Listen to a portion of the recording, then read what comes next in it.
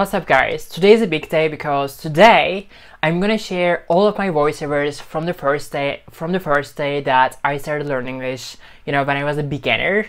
So basically today I'm gonna show you every single one of my voiceovers, starting from 2018, and how I improve my speaking skill, how my pronunciation and my accent has changed over the years. And basically you're gonna see me how I improve my speaking skill step by step, every step of the way during those years. Okay, this video is so important because after watching this video you're gonna be like, oh my god, Arsen, you're speaking so bad, your English was way worse than my English. Okay, and you're gonna be like, oh my god, if this dude speaks English fluently, if this dude is able to make videos in English, I can very well speak English fluently. But before we get started with this video, I just want to say that what was my level at the beginning. I can tell you that 5 years ago I started learning English from scratch. When I say to you like I started learning English from scratch as a beginner, what I mean is, for instance, when I was watching Harry Potter, there was a time where I was trying to figure out how to learn English. Do you see that I can let you out, Hedwig? And you can see that I looked up in the dictionary what let you out meant. So basically I couldn't even understand what let you out meant, or I couldn't even understand, like, for instance, legendary. I didn't even know what legendary meant. I learned this word from Barney, from How I Met Your Mother. So basically my English is so bad, and you're gonna see that. And the other thing is, during these 5 years I never taken a class, I never been abroad so far, okay? I never had a chance to talk to someone in English, so basically I had to improve my speaking skill just on my own. By the way, I'm not gonna lie, just a few months ago my cousin came from Australia to Turkey with his family, and that was like the only time I ever had conversation in English in my entire life. Okay, the first voiceover that I'm gonna share with you guys from 2018, and I'm gonna timestamp every single voiceovers.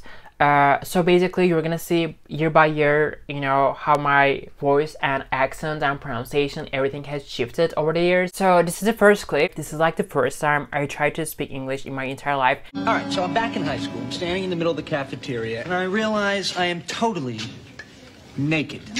All of a sudden, the phone starts to ring.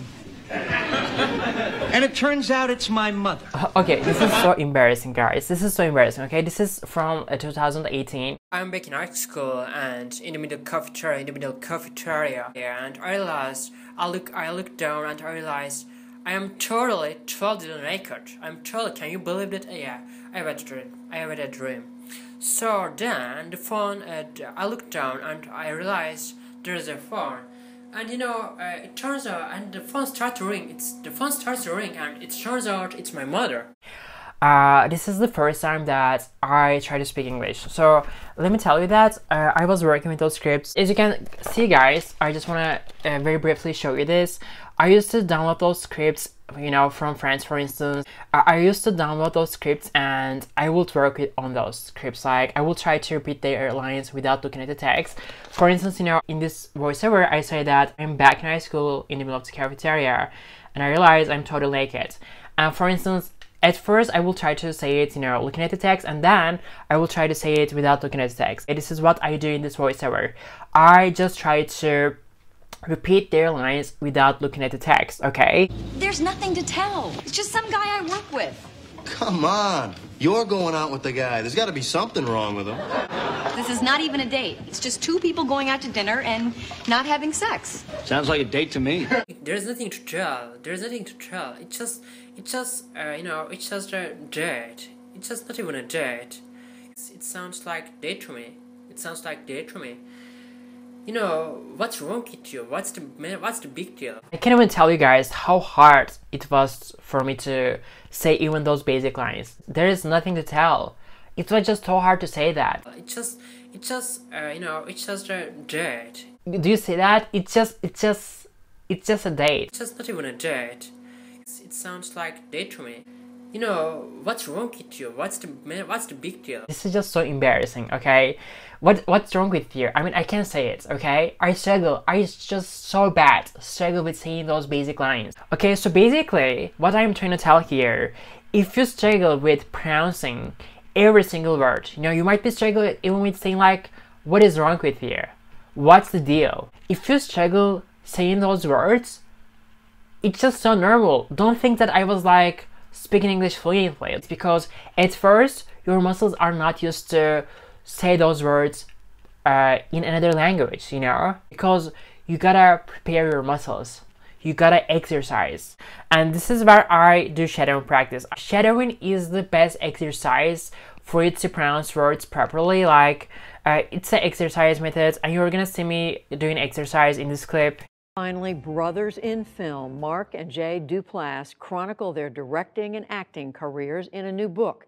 They sat down with Jeffrey Brown recently in the latest edition of the NewsHour bookshelf. Something's wrong, guys. Finally, brothers in film, Mark and Jay Duplass, chronicle their directing and acting careers in a new book.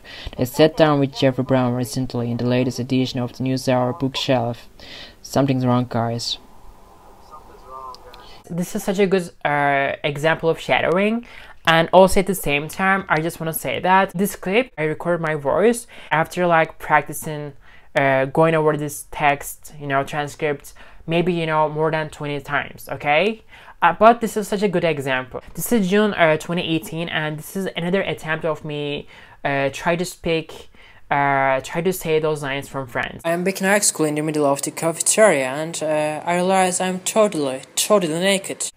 Of course, there is no script here. I just try to speak without looking at the script, okay? This is not a shadowing, this is just a speaking practice.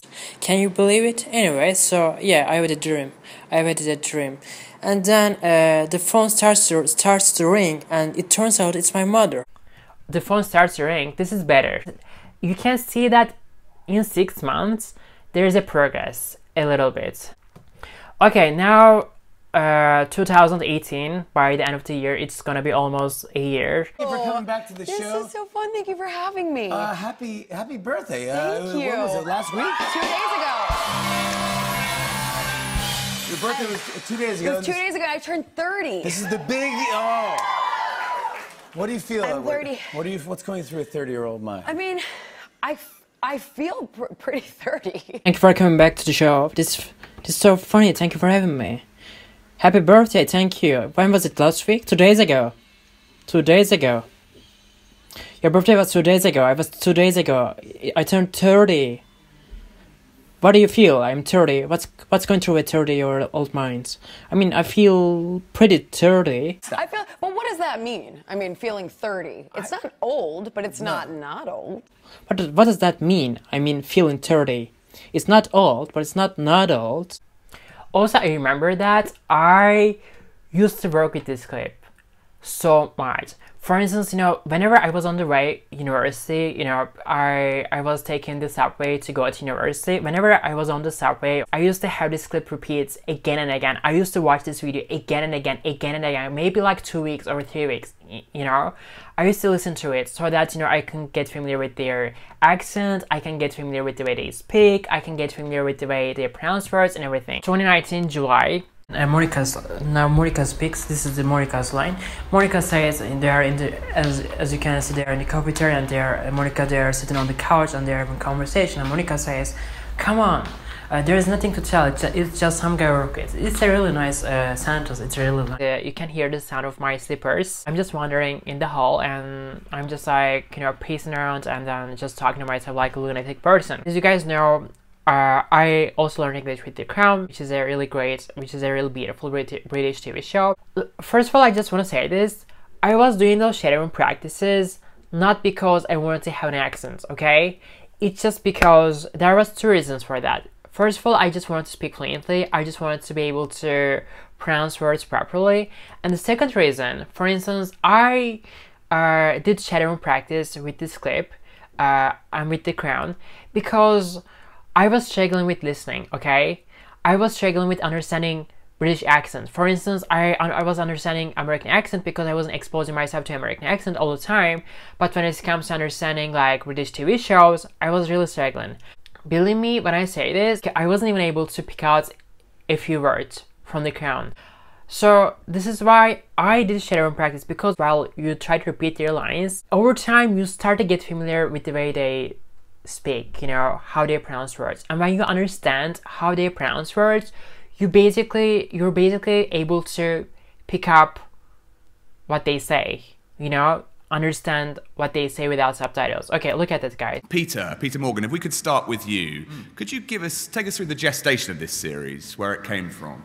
It started, I suppose, a few years ago with the film with Helen Mirren, and those are very sensitive microphones. And then, I so enjoyed writing those audience scenes that I then wrote a play based on those audience scenes, which Helen was also in. The one I most enjoyed writing was the one between the young Elizabeth and Churchill, because it just felt so surprising and shocking to be writing about her as a young woman.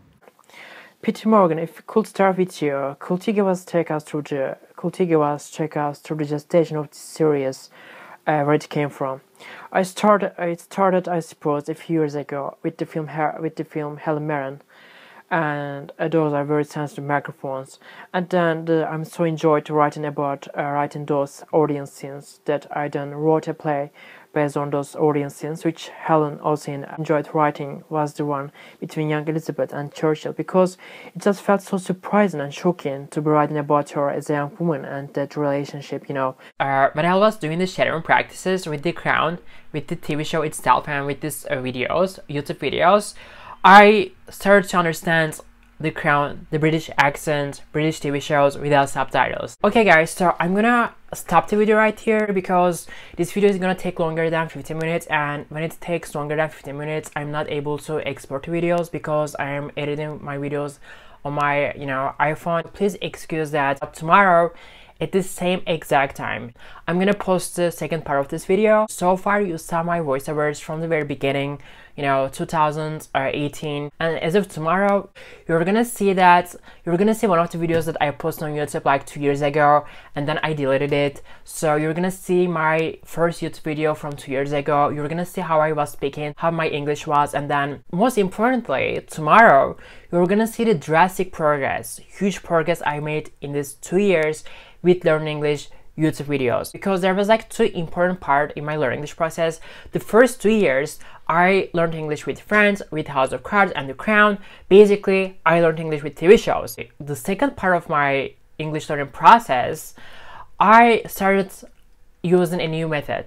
I applied this new method to my life, and that was learn English with YouTube video scripts. If I have to say a final word for this video, as you can see guys, my first voiceovers, the first time that I tried to learn English in my entire life. This voiceover that you see at the beginning of the video was like one of the most embarrassing voiceovers, but at the same time, these embarrassing voiceovers got me to that level where I'm able to speak English. So basically, no matter how bad you're speaking, it doesn't matter. Maybe you're not even able to say like one single word in English, but it doesn't matter, because as you guys can see, you make progress. You're gonna make a progress, and you're gonna see the second part of this progress tomorrow at 9 AM. I'll see you guys tomorrow. Bye bye.